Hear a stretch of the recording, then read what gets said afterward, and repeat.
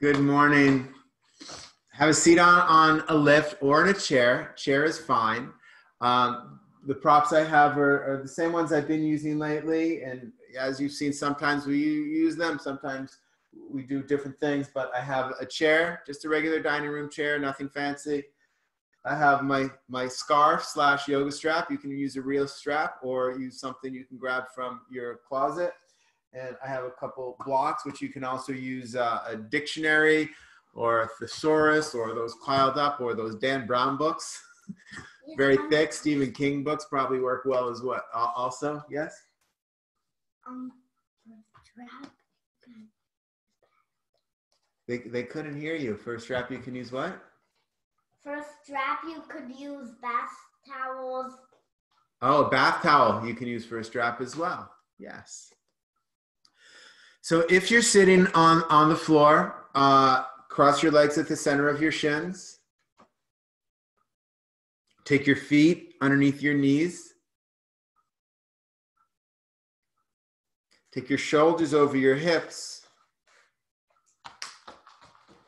And before class, some of us who entered a little bit early were talking about the experience of the two sides and how the two sides often feel quite different. And in a way, we have to have an understanding that we're not going to achieve an evenness on both sides. First of all, we really can't, because one lung is bigger than the other, and organs are on one side, others are on the other side. Some we have two of, some we just have one of. So it's not like we're truly going to get to this place of evenness on both sides.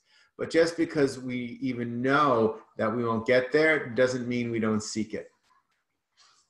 So we seek it with the knowledge that it's an everlasting journey, that it's not a journey with a destination we arrive to, it's just a journey.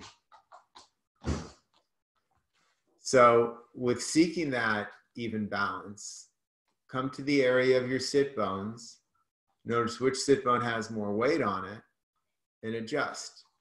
And see if you can create an evenness of the distribution of weight between those two sit bones. Half on your left sit bone, half on your right sit bone. Half on your right sit bone, half on your left sit bone.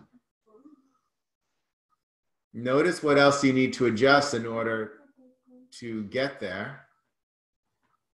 Notice if you really get there or only sort of get there. And if you only sort of can get there today, if full even balance isn't there, I've been there, then observe that, notice that, accept that. Let the legs descend with gravity. And notice that one leg is more ready to let go and descend. There is a releasing from the top of the thighs through the knees, and also a drawing back from the top of the thighs towards the abdomen. So there's a lengthening of that groin. And again, notice how one leg will often lengthen either quicker, faster, earlier, more in general than the other. And can you find an evenness, even though the legs are crossed? And can you then descend the flesh of the inner thighs, so the inner thighs move from the front of the leg towards the back of the leg? And then there's the compacting of the hips, drawn from the outer knee to the outer hip, drawing the femur bone, that's the big thigh bone, moving it deeper into the hip socket, and then moving those hip sockets, the outer hips, closer towards each other.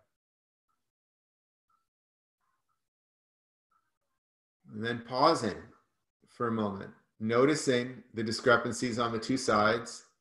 All right, well, my right hip is drawing in, my left isn't, or vice versa.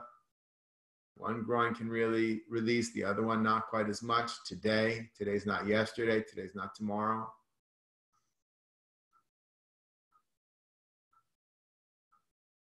And then come to a place where you feel it's optimal,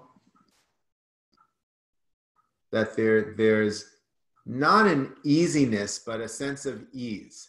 If there's no ease at all, take a higher lift. If there's no ease at all, take a higher lift. That's not for every day. Days, are the work it out days. But on Tuesday, we practiced ease. We used the chair for many of the poses. Today, we're not going to use the chair quite as much. It may come in, but we are still going to practice with ease. The goal of today is not the deepest pose, although you might have the deepest pose, because often when we're in ease, that happens. But the goal is simply ease. Ease in the asana, ease in the pose. So maintaining that base without hardening, without creating any sort of harshness, can you find a lengthening from your hips to your armpits? And for some of us, as soon as we do that, the inner groins grip. So you have to have this attention that goes to different parts of the body, where the legs are still finding that descending, giving into gravity, letting gravity take hold, not a pushing down, but a letting go and a surrendering to gravity. And at the same time, then there's this lifting of the torso, a lengthening of the torso, not just a lifting, but a lifting and a lengthening. And notice where you may be hardening. Often when we first take these actions, there's a hardening. Okay, I have to get my knees down. I have to get my torso up. And then I want you to resist that hardening and find a softening. Still with maintaining or accessing that lengthening process. And then, as Anne often talks about, as we inhale, there's that lengthening upward, and as we exhale, there's the expanding outward. And can you find an ease as you create this space within the body? And again, it's not just about length. I've said this before in other classes. It's not just that we're trying to create length.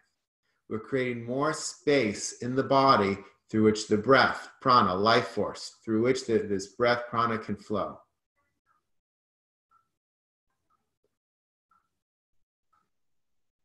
So obviously, if we're longer, taller, if we're wider,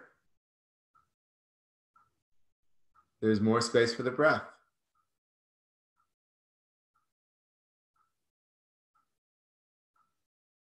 That your shoulder bones move away from each other. And today, don't just do that one where you jam them back, because what that can do, yes, it broadens the front of the body, but it shortens the back of the body. And I want you to think about a broadening of the front of the body and a broadening of the back of the body. So you can take the shoulder bones from the crook of the neck, lengthen out through the shoulders and move the shoulders away from each other, so that there's a broadening of both the front and back body. The difficulty that we have with that, and certainly our ego may have with that, is you don't get that huge broad expansion of the chest. But we do get an expansion of the chest, as well as an expansion of the back. We want to begin to include both, not just focusing on one part of the body, bringing one part of the body to the maximum while ignoring another part of the body.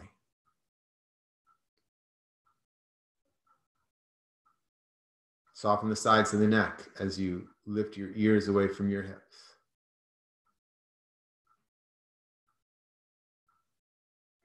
Bring your palms together at your chest. Notice if you've begun to lean forward or back and seek to adjust. Close your eyes from top to bottom. Draw your eyes back and down to gaze at the seat of your heart, the seat of your soul. And then do a check-in with yourself from bottom to top, from top to bottom, check in.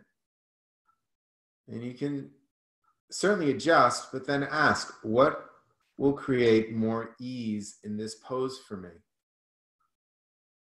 Not more lift, not more open, not more expansion, not more any of that. You've done that. Now what will create more ease? And it may be more lift, more expansion. It may be one of those, but that's not the question. The question is, what will create more ease right now, in this moment?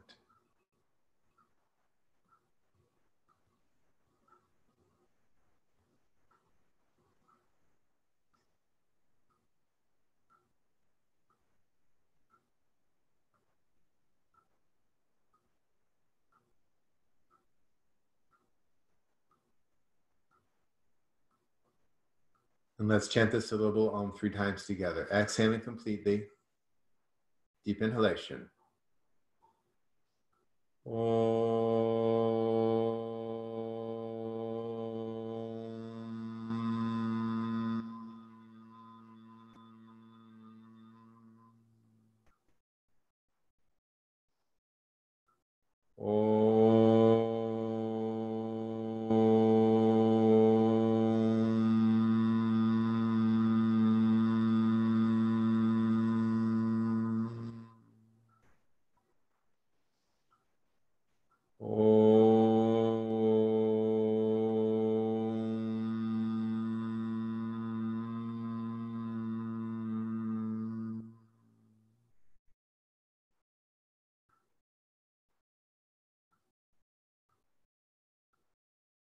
Taking a moment to check in with yourself before you rush off to the next movements.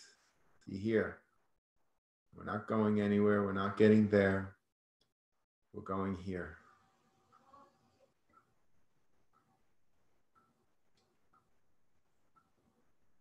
Ensure that the sternum stays nice and lifted. Lower your chin towards your heart. A broadening both across the chest as the chest rises, also across the top of the back as the shoulders move away from each other with ease.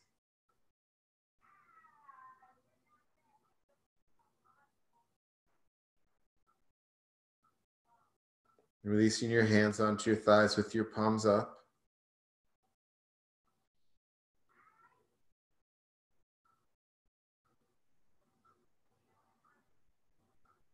With your eyes closed, raise your head. From the back of your head, gently let your eyelids open. Straighten your legs. Take your hands by your hips. Be at the edge of your lift. So your buttocks are on the lift, thighs are off the lift. And again, you can use blanket. I have blankets here, but you can use towels. You can use pillows. Firmer pillows are better, but you know, soft pillows are all you have, and soft pillows are all you have. It helps, you saw me rock back and forth a little bit. It helps to pull the flesh away from the sit bones, and you can feel your sit bones a little bit more firmly, and the sit bones begin to move away from each other.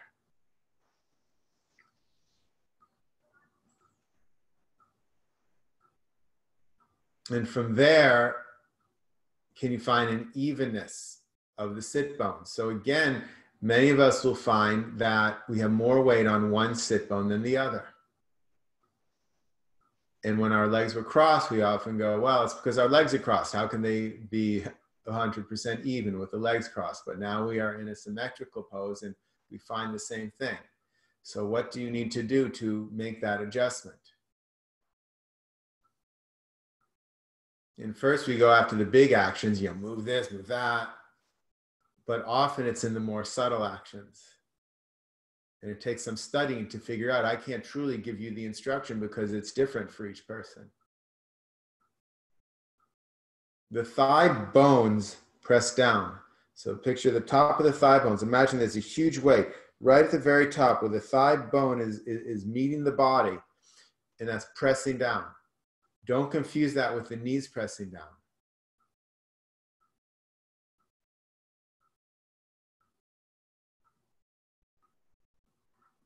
And then find a lengthening from the tops of the thighs out through the knee, through the heel, but also from the tops of the thighs back towards the abdomen.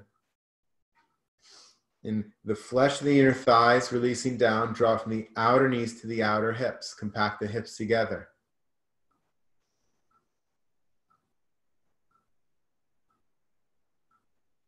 Elbows are bent right now. See the front bottom ribs draw towards the back body, and using the hands, I don't care if the arm's straight, but using the hands, keeping the legs where they are, pushing into the hands and finding a lengthening through the side ribs. The arms may or may not straighten. Don't force them straight. That's the ego working. And can you find a sense of ease now in this pose? Can you find a sense of evenness with the ease? And I can sense one leg is working much harder than the other. My left thigh knows how to press down. I'll point not mirroring. So this is what I'm calling my left thigh. You're right. So that knows how to press down, but this one's still 20 years doing this, and it's still not evening out. So I have to do two things. One is, well, maybe I do have something in here and I can press down a little bit more. Okay, I have that. Still not quite even. I have to then do less on the other leg. Because if I keep going maximum on the leg that knows how to work, this other leg will never catch up. So if my goal is evenness, I have to meet in the middle. So teach this right one how to press down, while the left one might ease up a little bit to meet the right one. What do you need to do? That's what I needed to do. What do you need to do to find a sense of evenness, but then more importantly, a sense of ease? And again, as we do this, even in this pose, there's a tendency, and we give the instruction, right? Take the elbows towards each other. It's fine. Take them towards each other. But then we're only broadening the front body. Can you seek a broadening of the front and back bodies? Don't just move the elbows away from each other to do that, but move the shoulders away from each other. And allow the breath as it flows into the body to touch both the front body and the back body equally. So it's not just filling up the chest, but it's filling up the front body. It is touching the inner chest, but it's also touching the inside of your back.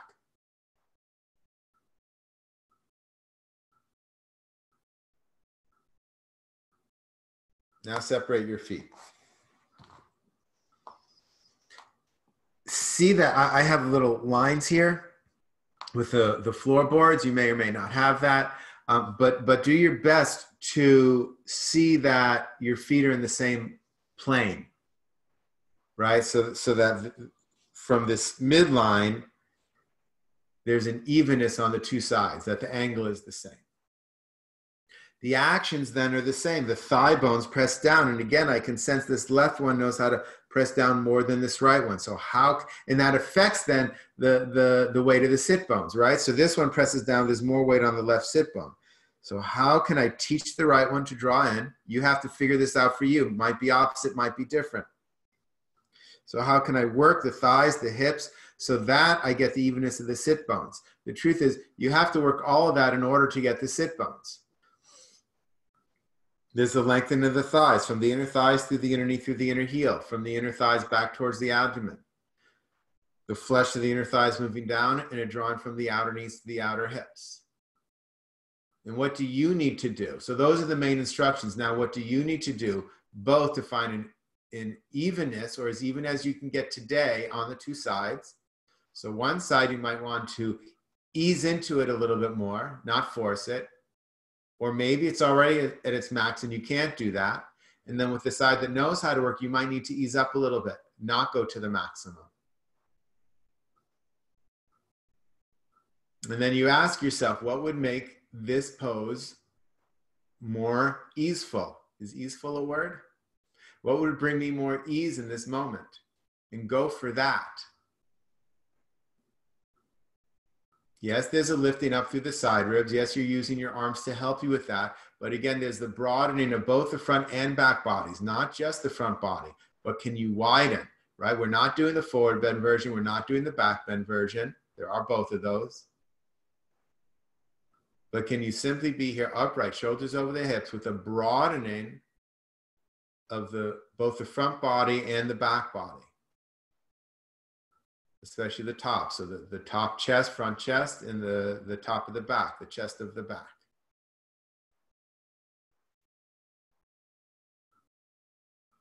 And if at any point you find yourself grimacing, you know that you're not in a place of ease.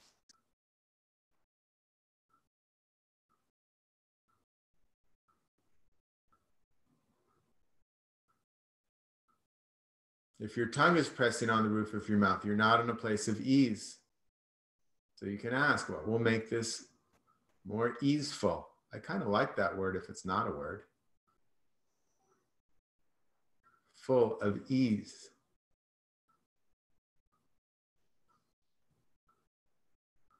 Take your hands on the inside of your knees. Pull straight up. Let the feet come together. Take your hands by your hips.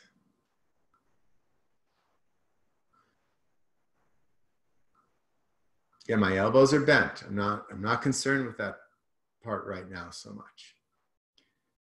Do press the heels towards each other. Now, often in this pose, there's a tendency to try and force the knees down, push the knees down. Do not do that. Instead, find space. If you can begin to find more space from the top of the thigh out through the knee, and even from the top of the thigh back towards the abdomen, when I draw in, my knees go out further. Think knees outward.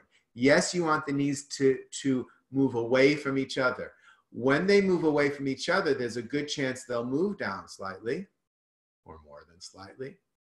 But move the knees away from each other by lengthening these groins. And I don't know if it was Tuesday or last week, we were also talking about even as the top of the thigh draws in, right? From that center, you want to move away. So the tops of the groins also move away from each other. So even as you're drawing towards the body, from the top of the thighs towards the body, from the center of the body, there's a moving away from each other. Or from the top of the groins, there's a moving away from each other. Still outer knee to outer hip, compact those hips together. So the more I can draw in with the groins, as well as separate, the more I draw the outer knees to the outer hips, move the femur bone into the hip socket, the more my knees move away from each other.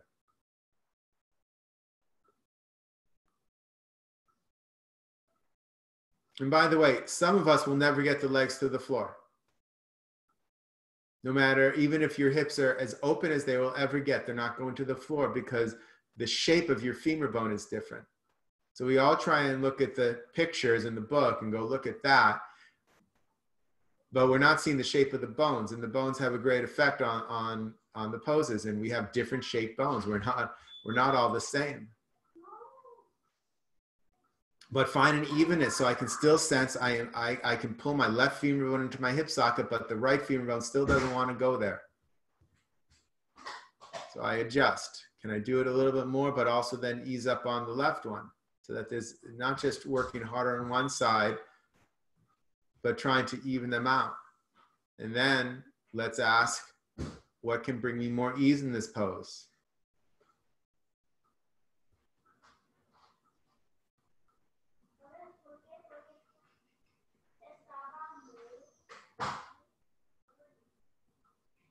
And take your hands on the outside of the knees, push the legs together. Hold behind one knee, draw the flesh towards the buttocks, drag the heel. Other leg, draw the flesh towards the buttocks, drag the heel, straighten the legs, back to Dandasana. This may feel very different right now. The actions are the same. Thigh bones pressing down, the lengthening of the groins out in both directions, out through the heel, back towards the body. A widening, we didn't say that when we did this pose first, but a widening of the top of the groin, the outer knees to the outer hips, the descending of the flesh. So all that is there, but the experience may be different. You check in.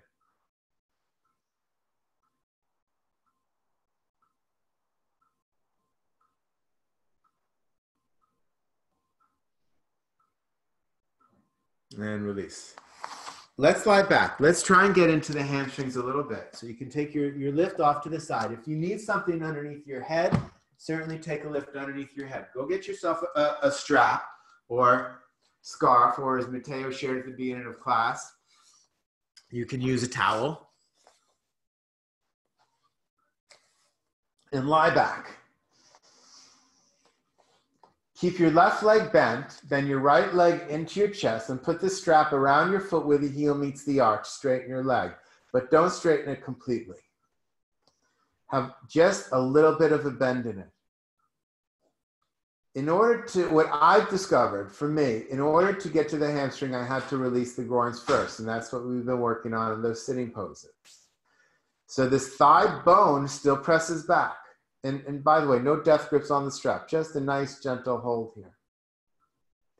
But you do have to use your brain and get your thigh bone moving back. Notice my heel is close to being over my hip. I'm not trying to draw it towards my face.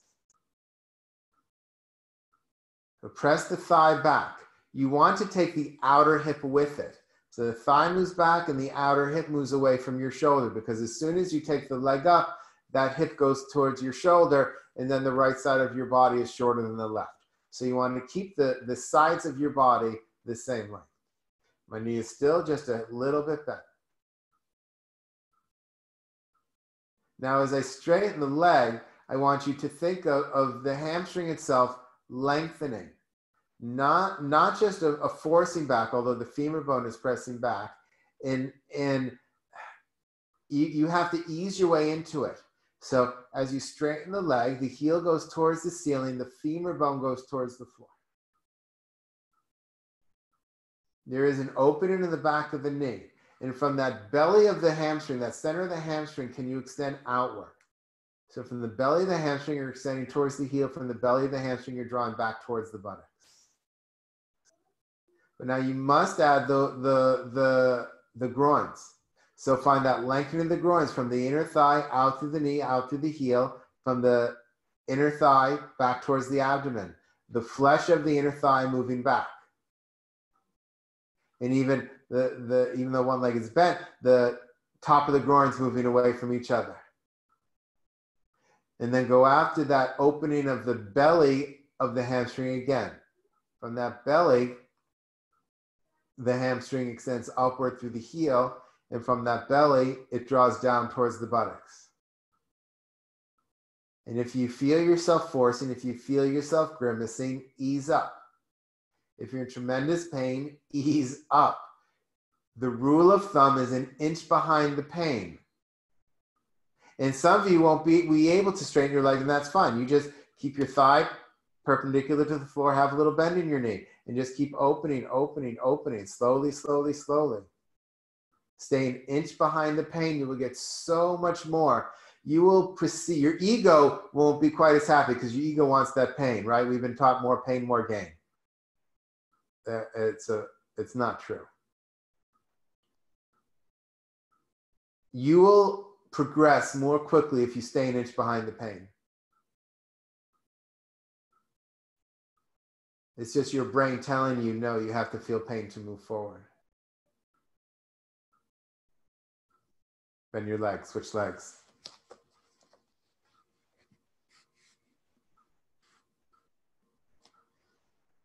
So start with just a little bit of a bend. Yes, get that thigh bone back. Take the hip with it so that the two sides of your torso are equal in length.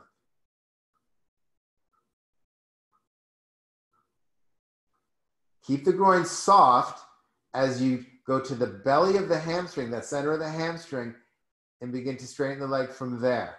So from the belly of the hamstring, that center of the hamstring, there's an extension up towards the heel, and then there's a drawing down towards the buttocks.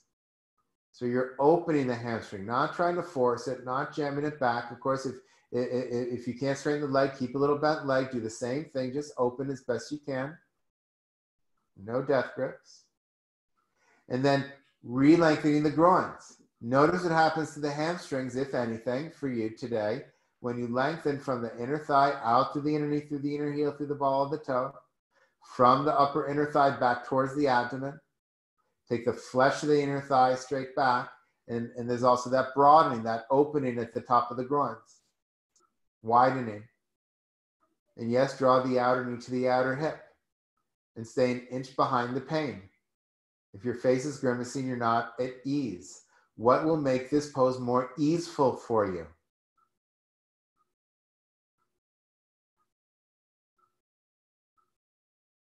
If you ask the question, your body will tell you. Your ego may not like the answer. Do it anyway.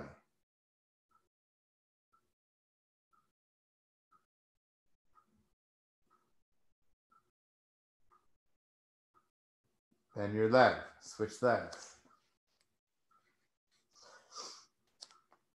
Again, start with a little soft bend. Press the thigh back, take the hip with it. Soften the groin, keep a soft groin, open from the belly of the hamstring. From the belly of the hamstring, extend upward through the heel. From the belly of the hamstring, draw down towards the buttock. Now to a straight leg. Continue the lengthening and releasing of the inner thigh. From the inner thigh, out through the inner knee, through the inner heel, through the balls of the big toe. From the inner thigh, drawing back towards the abdomen. Widening that top of the groin. Take the flesh of the inner thigh straight back. Now maintain that. If your leg is bent, you're going to stay here. Find a place of ease. The rest of you, drag your left heel on. Actually, let's do it this way. Straighten your left leg above the floor, just a little bit above the floor. Turn your left thigh in. And then from the center of the thigh, from that belly of the thigh, take the leg down. Now lengthen both groins. So from the inner thigh out through the inner heel, through the balls of the big toes. Draw from the inner thighs, top of the inner thighs back towards the abdomen. Find a widening, the top of the abdomen, the top of the groins moving away from each other. And take the flesh of the inner thighs from the front of the leg to the back of the leg. So the leg that's up, the thigh, the flesh moves back, the leg that's down, it moves towards the floor. Draw from your outer knees to outer hips.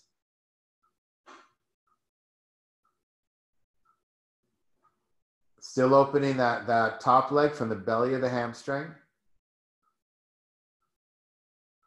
In seeking, even though your legs are in different directions, they're doing different things, can you find some symmetry with those two legs? That they're working equally. And then we ask, what can bring me more ease in this moment?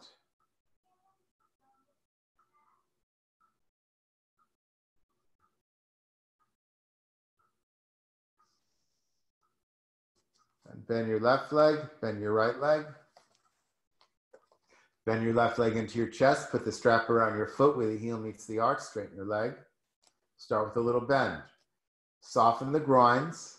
Take the thigh bone back and the outer hip back. Don't turn the thigh out when you do that. The knee is pointing straight. Keeping the soft groin, open the leg from the belly of the hamstring. From the belly of the hamstring, extending up through the heel, from the belly of the hamstring, drawing back towards the buttocks.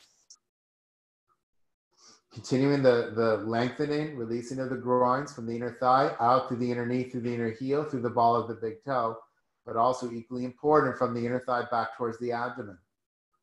The flesh of the inner thigh moving back, and that widening of the top of the groins. Draw from the outer knee to the outer hip, and keep opening from that belly of the hamstring. Now maintain that. Don't let the left hip move towards your shoulder when you straighten the right leg. So straighten the right leg just 2-3 inches above the mat. Turn the thigh in. From that same belly of the thigh, place the leg down.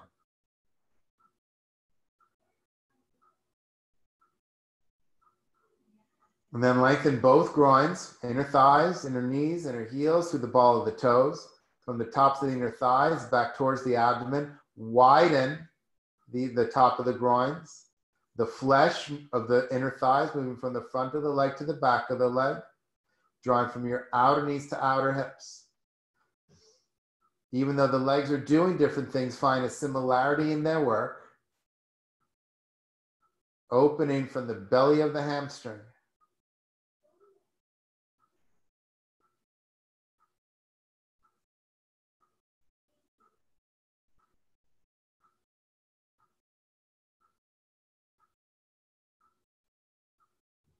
And bend your legs. Legs on the floor, strap to the side. Roll to the right. And push to come up. Come up into Tadasana. Feet together. If feet apart is more comfortable for you, certainly take feet apart. It's not about the feet being together. Whatever's going to give you more ease today.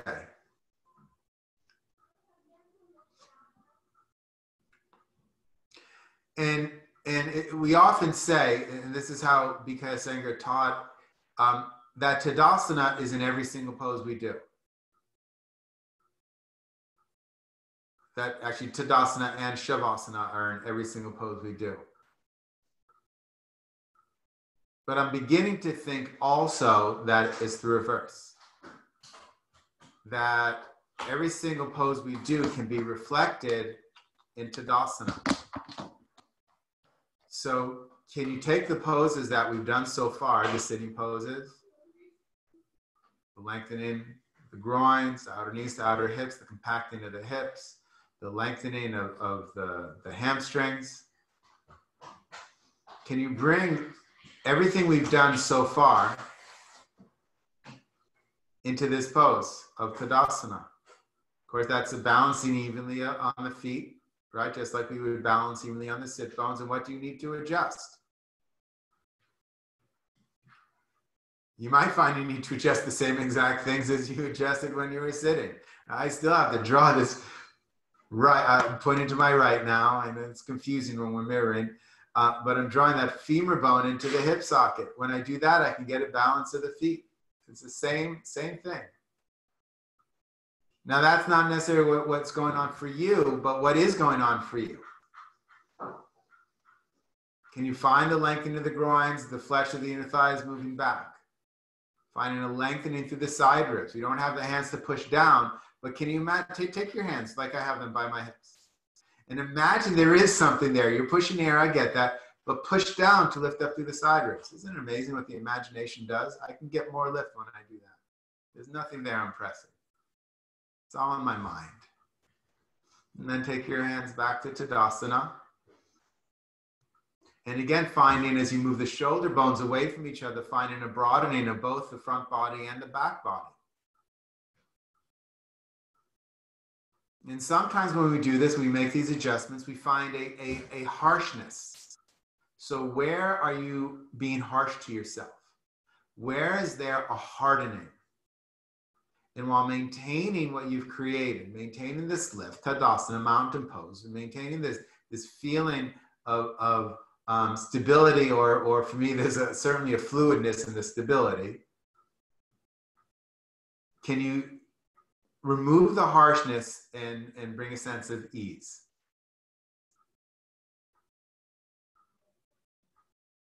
And then become a witness to how the breath flows through your body.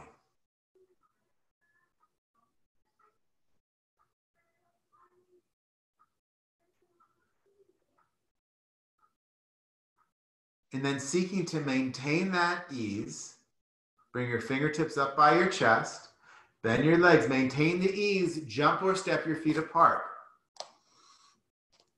It's a wide stance with your feet underneath your hands. Drop the shoulders away from your ears, hold your arms up from your armpits. But of course, we need to go back to the base so you balance evenly on your feet. It is fascinating for me. And when I say that, I'm just sharing, I'm not saying you need to be me, but I'm sharing the internal dialogue that can take place for you and your body, right? Because we're not in front of each other and I'm not getting the immediate feedback from you. So for me, I'm noticing the same things as when I was sitting. This hip is out, which then puts more weight there. So I have to draw in. And then I can find an evenness. So what is it for you? It's probably not that. Your body is not mine, but there is something there which you can go inward and study. The thigh bones press back. Well, my left one moved right away. The right one took its good old time. So how can I move that back? And maybe even ease up on the left one so that there's a sense of evenness. Lengthening the groins from the inner knees all the way up through the lower abdomen, the flesh of the inner thighs moving back. We'll go to Virabhadrasana 2 today first. We'll go to the right. Turn your left foot in, turn your right leg out. Adjust so that your front heel is in line with your back arch. Press the outer rim of the back heel down. Turn the front thigh from the inside out. Lift both outer knees to outer hips. So still getting that stability. And still noticing the front one will do it. This one isn't. So how can I bring more awareness, but awareness with ease into that part of my body that still does not quite have the intelligence? Now reach through your back arm and bend your front leg. And then we'll come straight up. Reach through your back arm, lift yourself up. Reach through your back arm, bend your front leg. Reach through your back arm. Now resist with your with the front arm. That front arm wants to pull you, come up. So both arms are actually extending away. Exhale, come down. Keep pressing to the back heel. Find a sense of ease. Inhale, come up. Now we're going to stay. So resist with your back arm, press the back heel, and ease your way into it. Ease your way into it. Knee over your ankle, thigh parallel to the floor. Ease your way into it. You can look over your front fingertips if you'd like, or look straight ahead. Lengthen both groins. Draw both outer knees to outer hips. Drop the shoulders, hold your arms up from your armpits. And then ask, what will make this pose more easeful for me today, right now?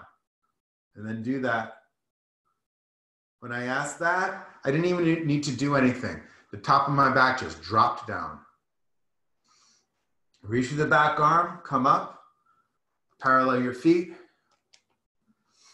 Over to the other side, right foot and left leg out. Front heel in line with your back arch. Press the back heel, turn the front thigh from the inside out so that your knee is in line with the top of your foot. Lift both outer knees to outer hips, compact those hips together.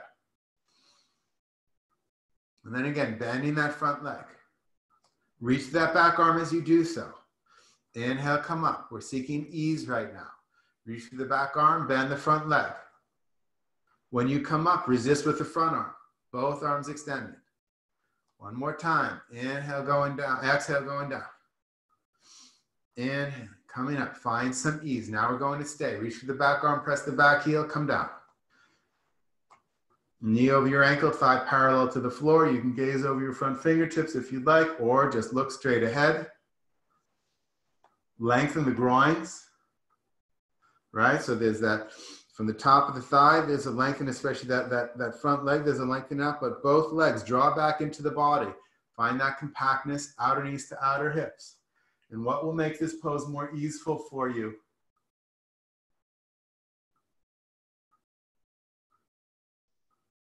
Reach through your back arm, straighten your leg, parallel your feet. Jump or step your feet together.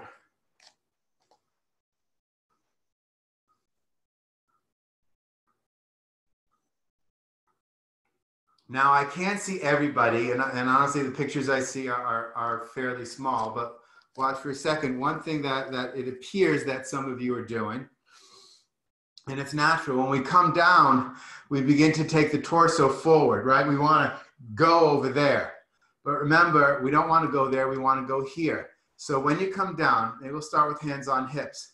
I want you to think of not so much bending the leg, I want you to think of dropping the buttock down. So the right buttock will drop straight down, and notice the torso. It's just floating in space. The spine is perpendicular. I'm not doing anything to the torso. The buttock drops and the torso just floats in space. Okay, so let's try that. So from Tadasana, fingertips up, bend your legs, jump or step wide. Take your hands on your hips.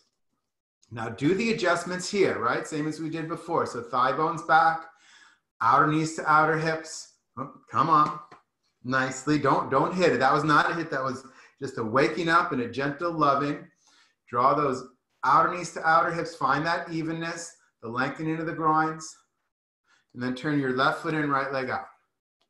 Take your front heel in line with your back arch. And then those actions again. It helps to press that back heel. It helps to take the back thigh back.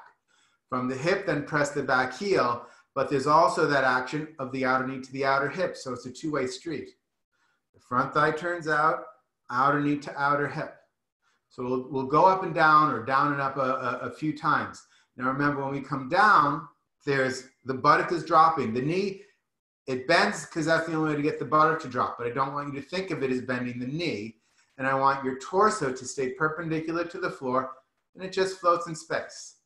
So as you press the back heel now, drop the buttock down. Keep pressing the back heel, then come back up. Exhale, drop the buttock down. Inhale, come back up. Exhale, drop the buttock down. Inhale, come back up. Find a sense of ease. Exhale, drop the buttock down. We'll stay here. Knee over the ankle, thigh parallel to the floor. Keep this back thigh going back. Press the back heel. Lengthen the groins. Draw the top of the groins into the body. Draw from the outer knees to the outer hips. Compact those hips together. Now, so often we say elbows back. Take the elbows away from each other so you're opening the front and back sides of the body. And then extend the arms. Drop the shoulders. And from the front and back side of the body, from the midline, extend outward. If it's comfortable, gaze over your front fingertips. What will make this pose more easeful for you? I've given you all of my instructions. What instruction do you need to give you?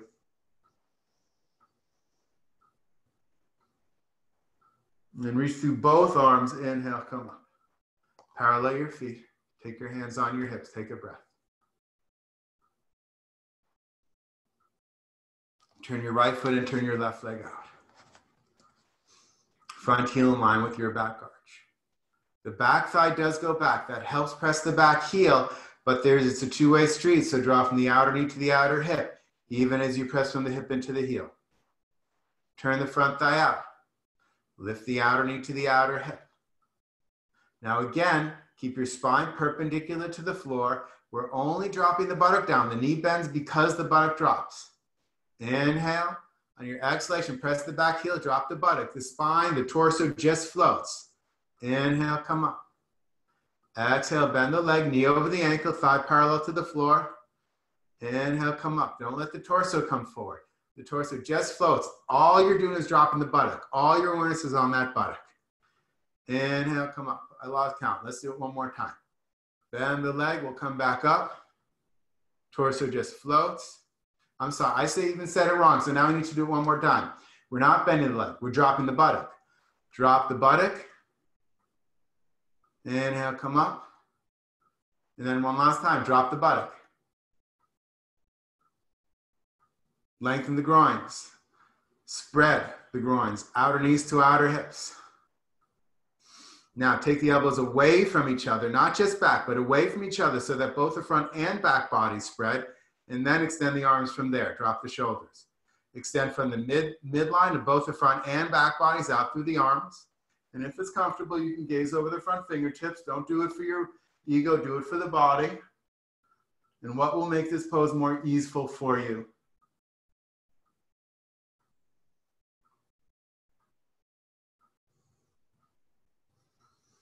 Reach through both arms as you straighten the leg. Parallel your feet. Jump or step your feet together. Then separate your feet. Hip distance apart, can even be a little bit wider. Extend the arms forward, arms up. Hold your elbows. All right, so can you see how I'm holding my elbows here? Hold your elbows, extend up. We're coming into a forward bend. Inhale, exhale, come forward. So now we're back at the hamstrings. But you have to lengthen the groins in order to really access it. So lengthen from your inner knee up through to the lower abdomen. Take the flesh of the tops of the thighs straight back. Lift the outer knees to the outer hips. Open the belly of that hamstring. The thigh bone moves back. Open that belly of the hamstring.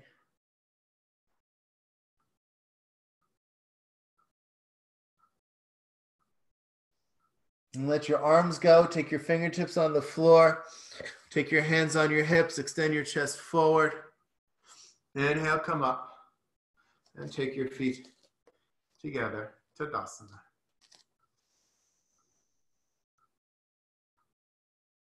Take if you have a couple of blocks, you can also use one block and move back and forth, or your dictionary, or even a chair. You can even use a chair for that. So you can take your dining room chair. It's a little higher of a lift, but quite nice sometimes. So something that you'll end up putting your hand on.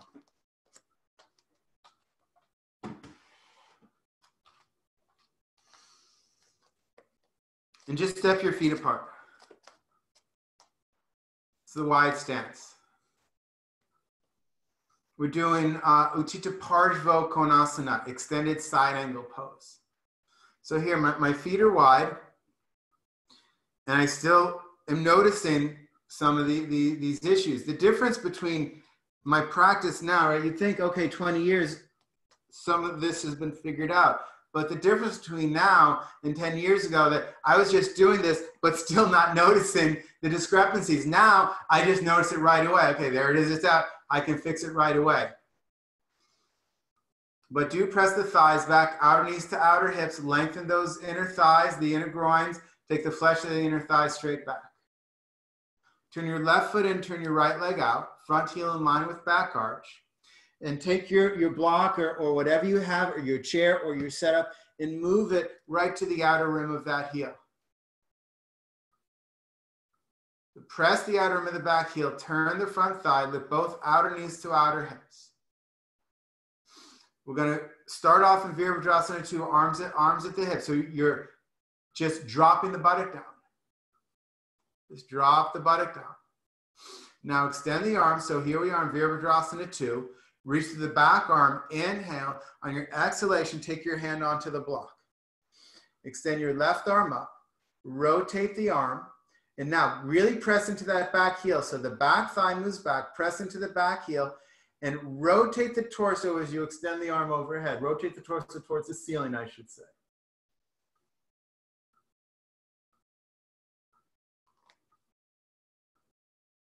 Lengthen the groins, draw the outer knees to the outer hips. Now, what will give you more ease in this pose?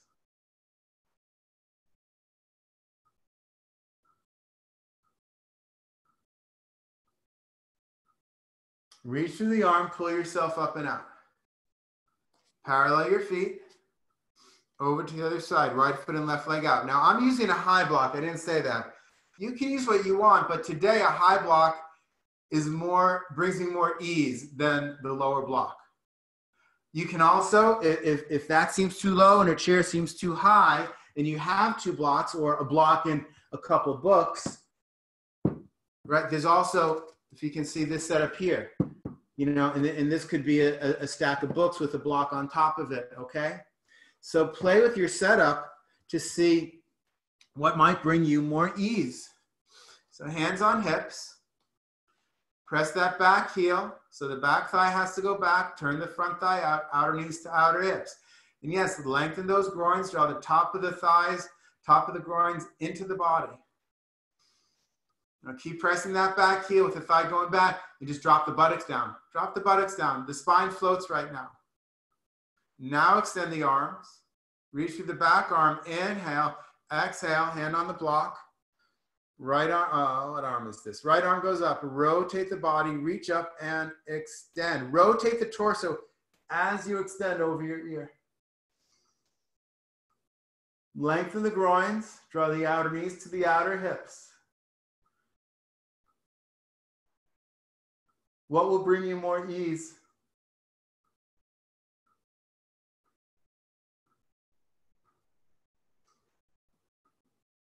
Then reach for the arm, pull yourself up and out. Parallel your feet. Jump or step your feet together.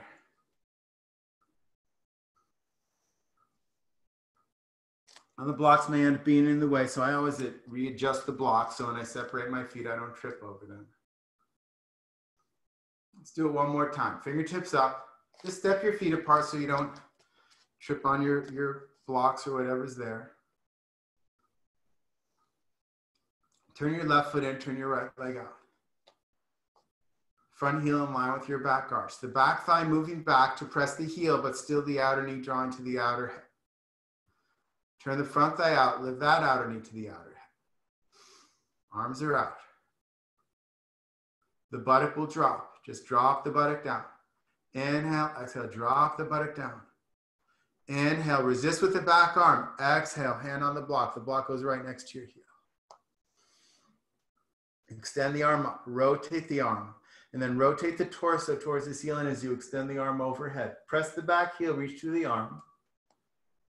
From the arm, press the back, from the fingertips, reach and press through the back heel.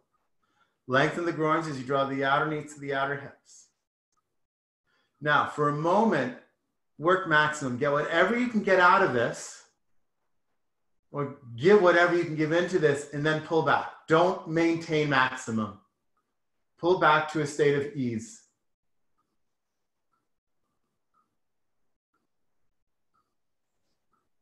You will often get more pulling back from your maximum, being in a state of ease, than always going to your max.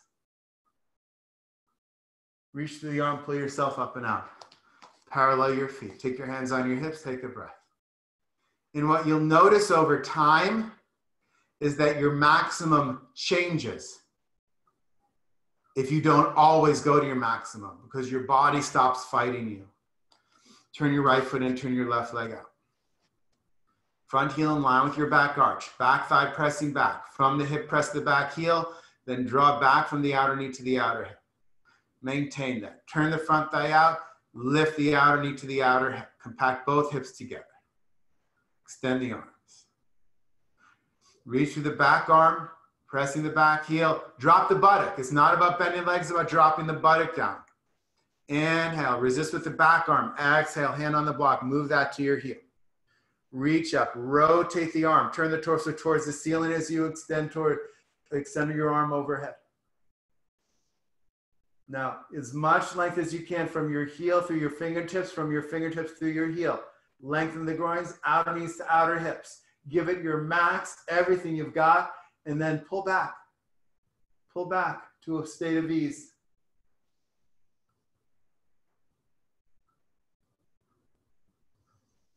You can be here longer also if you find a state of ease. When you're here longer, it has an organic effect on the body. It's no longer just a physical movement, a physical practice. It's an organic practice. Reach through the arm, pull yourself up and out. Parallel your feet. Jump or step your feet together. Tadasana. Now, before we said Tadasana is in every pose, but every pose is in Tadasana. How can you bring those poses into your Tadasana? We just did a lot of lengthening on the side body. Can you bring that into this Tadasana, along with what we were working on before, the even balance, the lengthening of the groins, the compacting of the hips? Or what is it that you experience? What did you experience in those poses? The steadiness of Virabhadrasana 2, the lengthening of Utthita Parshva Konasana, extended side angle pose. What from those poses can you bring into your Tadasana?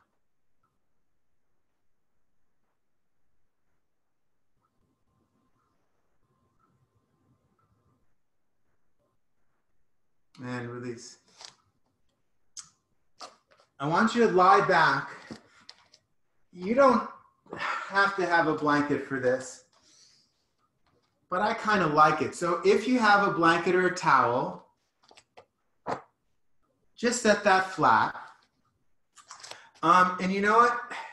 If you have a strap, take that too, though you don't need it. Watch the screen for a minute so you know where I'm going with this. Head and shoulders on the blanket. I'll say that again because I can't see you and someone often misunderstands. Head and shoulders on the blanket. The feet are close-ish to the hips, but not so much that it bothers your knees. If you need to be a little further away, you're further away.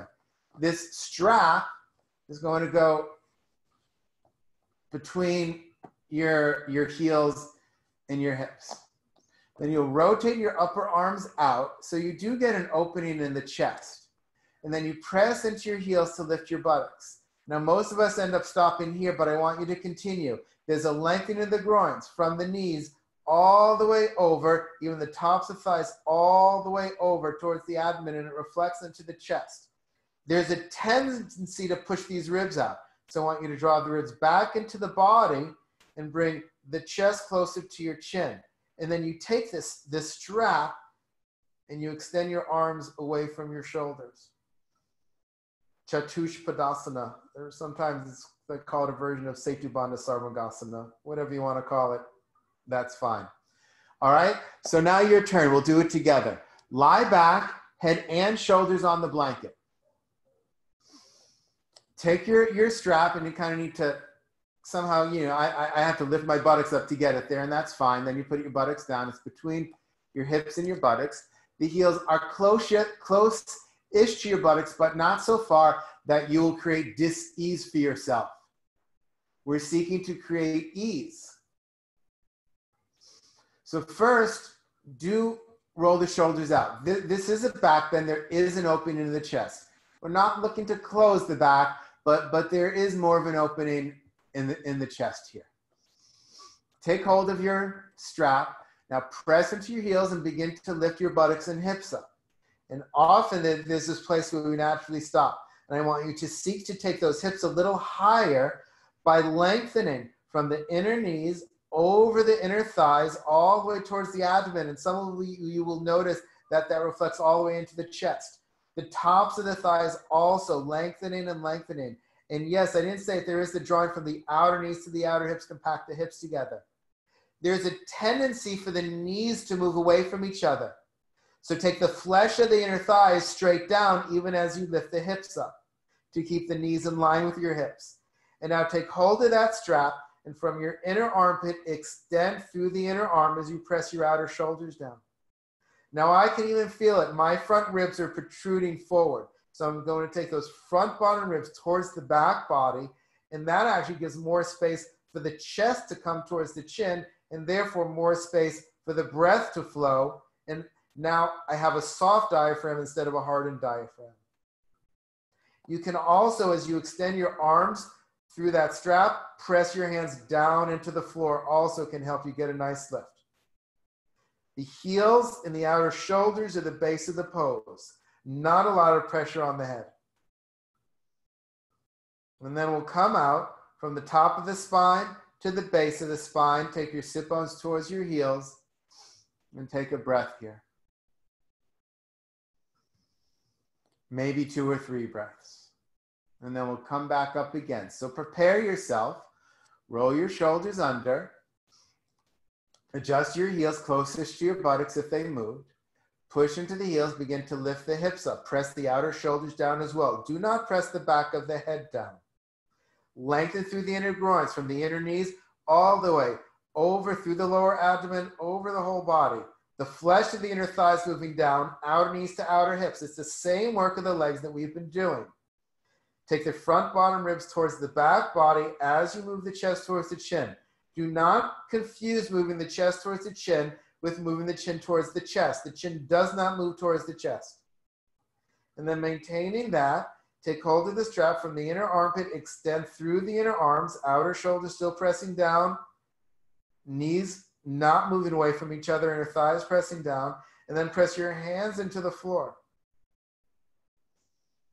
The head itself should be very light. Soft jaw, soft throat.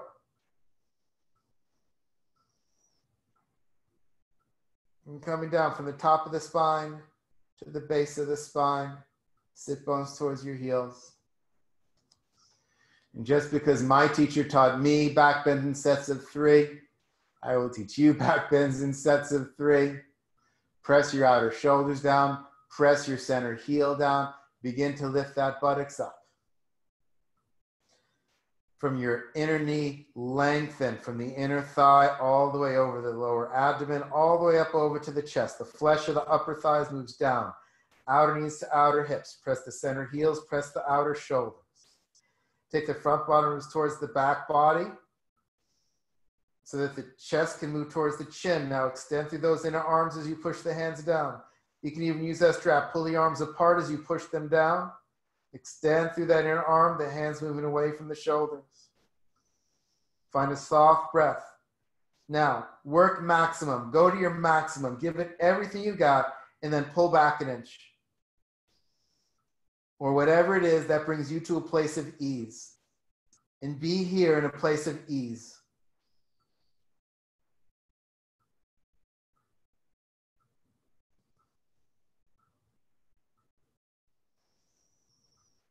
On your exhalation, come down. Top of the spine to the base of the spine.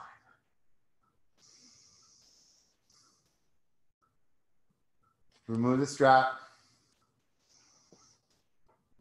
Roll to the right. Come up. Let's move the blanket. Let's take one downward facing dog. You can use a chair or blocks for your downward facing dog. Press the ball of the first finger and thumb. Rotate the upper arms out. Turn your toes under. Straighten your legs. Inhale. Exhale. Come into the pose. Thigh bones back, lengthen the groins, outer knees to outer hips. Flesh of the inner thighs moving back. Lengthen the arms, lengthen the legs. Work to your maximum and then pull back and find a place of ease.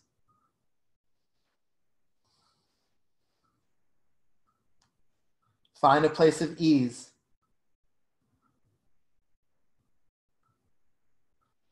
And look up, walk your feet forward. Come into Tadasana. Feet can be together or apart. You don't have to turn towards the camera. You can. Just be in Tadasana. Every pose we've done today, can you bring into your Tadasana? The back bend we just did. Downward facing dog. The extending to the sides we did earlier. Can you feel every single pose in your Tadasana? And how can you make this Tadasana more easeful?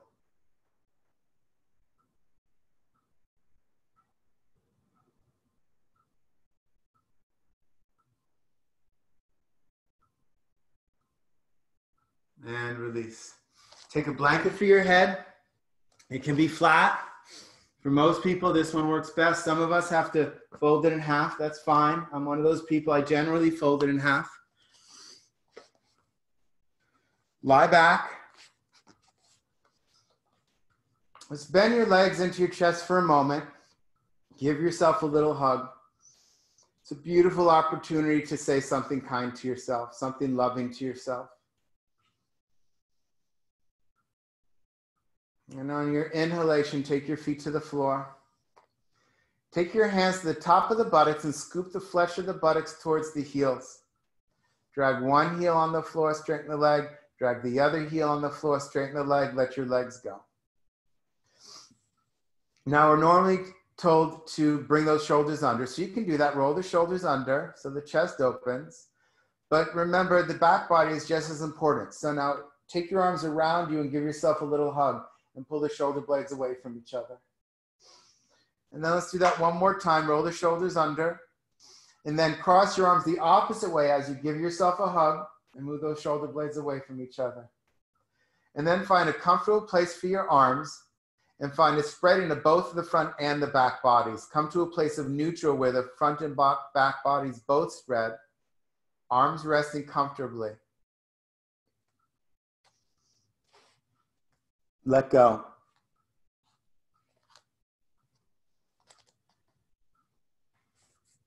Well, what does letting go mean? And we spoke about this last week. For some of you, those of you that were here. Letting go is, it sounds like it's an action that we can take. Like we let go of a rope, right? We would open up our hands and the rope would fall. But letting go in this sense is not an action. It's not an activity. It's an accepting. It's an allowing. It's an allowing for a release of what does not need to be there. But you can't just let that go. You have to allow it to go. We tend to hold on to things.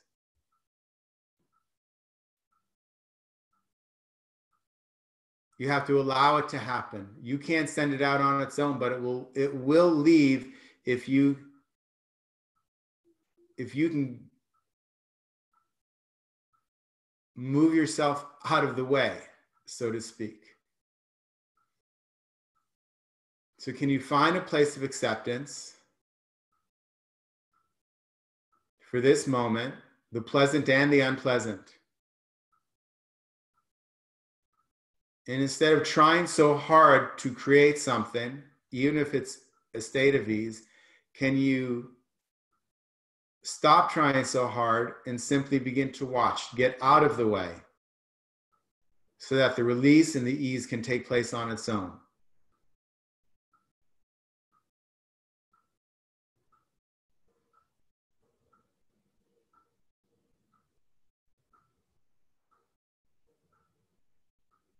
I've said this before, that peacefulness does not come from trying to control all the things in your world. That's what we're taught to do. Work hard enough, you can control it, you'll be happy. But we've all tried it. It doesn't work. We know that it doesn't work. That part's been proven. Some of us are still trying it because we think that if we try it long enough, then it will work. It doesn't work. Peacefulness comes from surrendering to this present moment.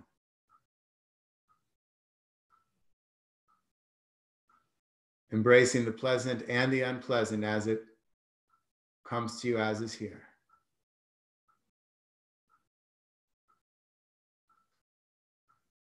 And not so much creating a sense of ease, but allowing that sense of ease to be here. All the peace you've ever wanted to experience is inside of you right now. All you need to do is allow it to rise to the surface and witness it. Shavasana.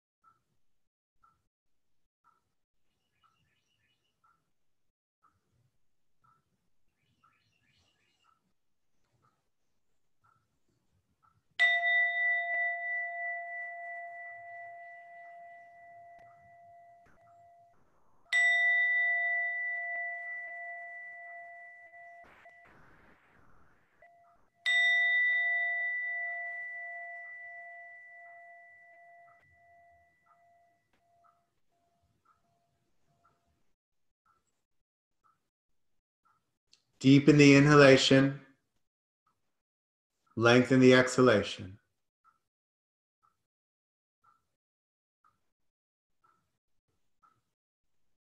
Wiggle your toes, wiggle your nose. Bend your legs, place your feet on the floor with your knees together, feet apart.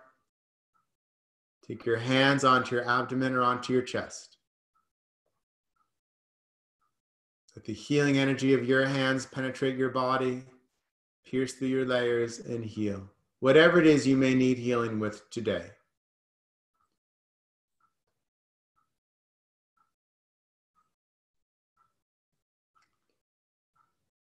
Whenever you feel ready, extend your right arm past your right ear. Roll to the right side. Of course, if the left side is easier, roll to the left side.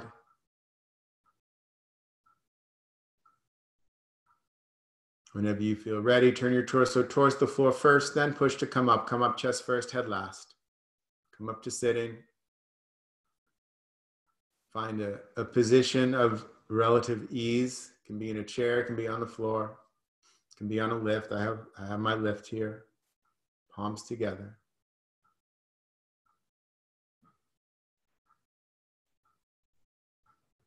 Draw your eyes back and down as you turn the corners of your lips up. Experience the effects of the practice in your pose here.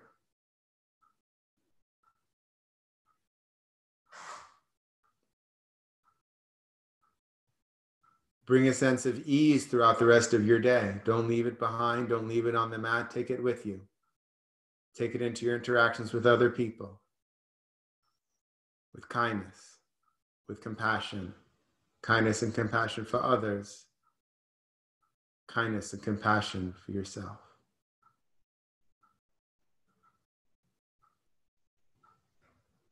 Let's close our practice together by chanting one collective Om. Deep inhalation.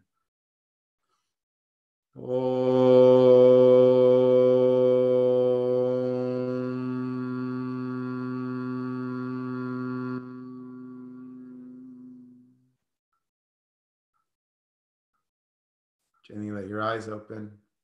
Big smile. Namaste. Bow to the divine within you.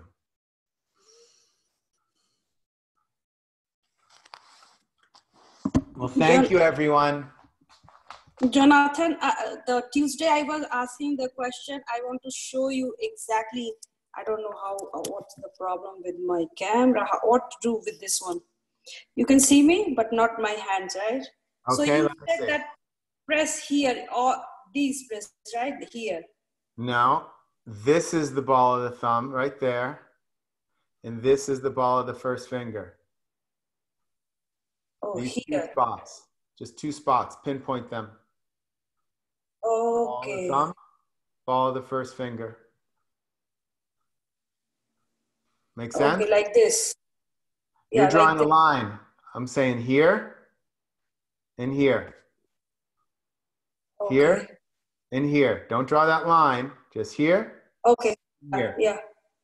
Okay. Notice what you're doing. Look at my hand. Look at what you're doing. You're doing this. Don't do that. Don't throw the fingers back. Okay? Keep the fingers straight, spreading, okay? We don't want to do this with our hands. Okay. Okay? All right. Anybody else? Did I unmute people? Here, let me unmute. Anybody else? Any questions? Great class, Jonathan. Thank you, Jonathan. Good. And I think Ramona already left, but she has a book out. Ramona has a book out. So we did a little unveiling the other day on her book on Facebook. So check out, let's see if I have it over here. Inclined Elders, How to Rebrand Aging for Self and Society. So I know she interviewed Edith and me and a bunch of members of the studio, and as well as tons of other people. So her mission is to rebrand aging in our world. So read it. It both supports her, and there's some great stuff in here. All right. Anybody else? Any questions? All right. Then love to all of you. Thank you so much for being here. We'll see you next time. Thank you. Bye. Thank you. Thank you.